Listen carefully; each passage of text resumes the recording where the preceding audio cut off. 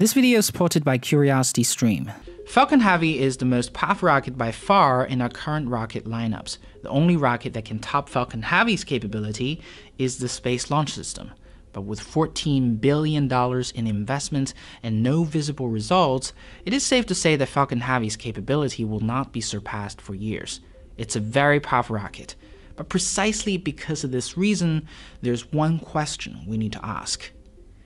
Is Falcon Heavy overpowered? The first indication of Falcon Heavy being OP is the frequency of its launch. There's very little demand for it. After its first launch in February last year, it was never flown again. The next launch of Falcon Heavy is scheduled for April 2019 with Arabsat 6A. But if you look at its launch detail, you know that Falcon Heavy is not necessary for this launch. Falcon 9 would be sufficient. Therefore, SpaceX is flying Falcon Heavy this time as a demonstration of technology so that SpaceX could get Falcon Heavy certified for the future military launches and possibly get awarded more contracts in the future. So why is there no demand for Falcon Heavy?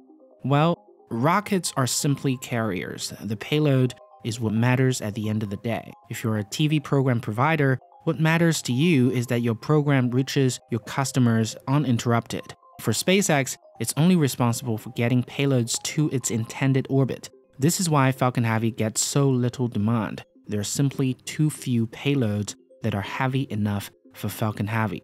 Looking at the specs, Falcon Heavy is the only super heavy lift launch vehicle operational. The Chinese are 12 years away from getting its own super heavy lift launcher, the Long March 9.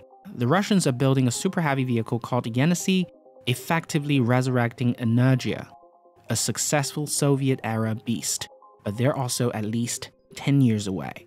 Therefore, it is important to distinguish rockets based on their payload capabilities and understand why that matters. For LEO missions, rockets that are able to send payloads between 20 tons to 50 tons are classified as heavy lift vehicles. Rockets with payload capability above 50 tons are super heavy lift vehicles. Anything below 20 are classified as medium, and below 2 tons, small lift launch vehicles.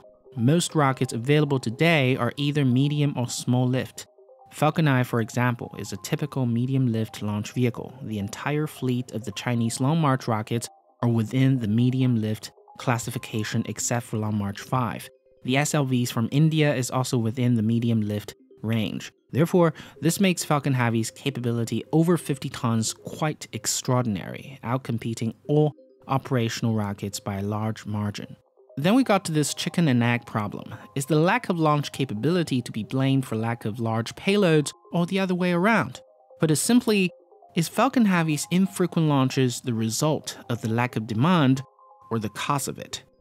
I think it would be hard to discern because rockets and satellite technologies are so highly controlled by states around the world that very few companies get to access them. But one thing is for sure, the space industry has not seen such a disruptive agent like SpaceX. Comparing them individually, the Chinese fleet of Long March rockets are very capable, but the design was inherited from the Soviet-era missile systems, which resulted in many rockets with multiple stages. The most capable Changzheng 5, for example, has a 3-stage to orbit design. More separation events might lead to complications during missions.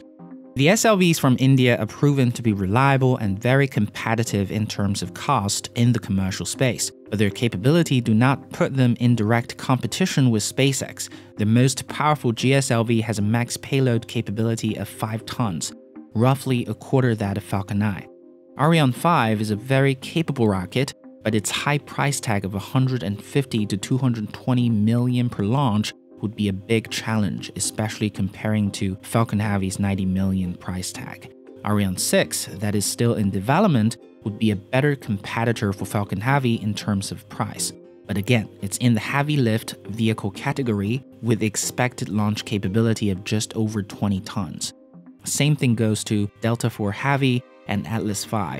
Put it simply, anything above 25 tons, Falcon Heavy is the only vehicle ready for it right now. So yes, Falcon Heavy is kinda overpowered.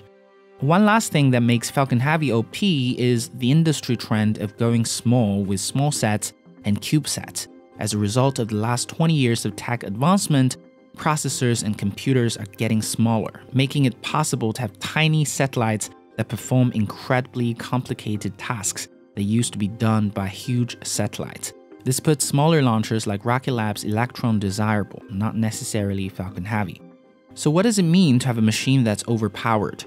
Well, it means one of two things. One, it's unfortunate. The market is not ready, you're too early in the game. Just like how YouTube succeeded, but many of its predecessors didn't.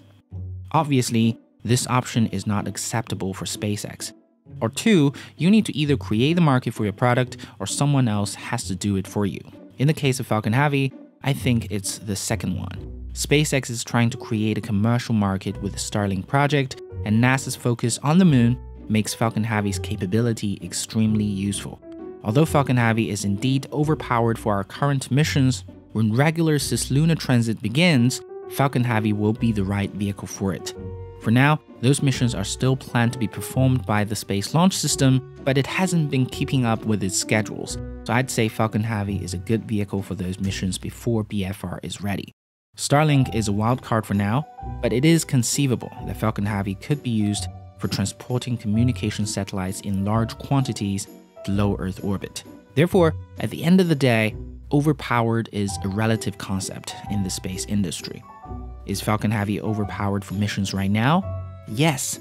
But let's not forget that once upon a time, a rocket that is far more powerful than Falcon Heavy has occupied the world stage for an entire decade, achieving the unthinkable and exploring the unknown.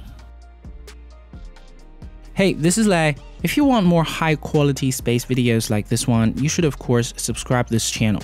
However, another thing you can do is to check out our sponsor of today, CuriosityStream, a subscription streaming service that offers over 2,400 documentaries from some of the world's best filmmakers.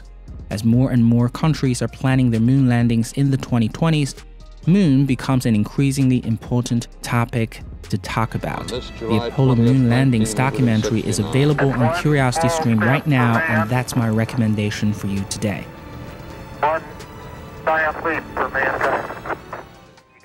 CuriosityStream has an entire section focused on space, so I'm sure you have a great time exploring our solar system with their award-winning documentaries.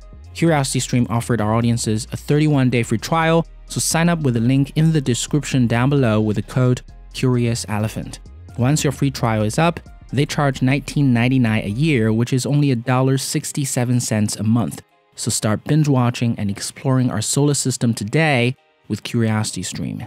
Hey, really quickly, thank you for watching, especially to my Patreon supporters. I haven't said this for a long time, but thank you all for supporting me on Patreon, and I'll keep you guys updated, as always, with my early scripts and quick questions, asking for your advice and suggestions for future videos. Alright, I'll see you guys next time.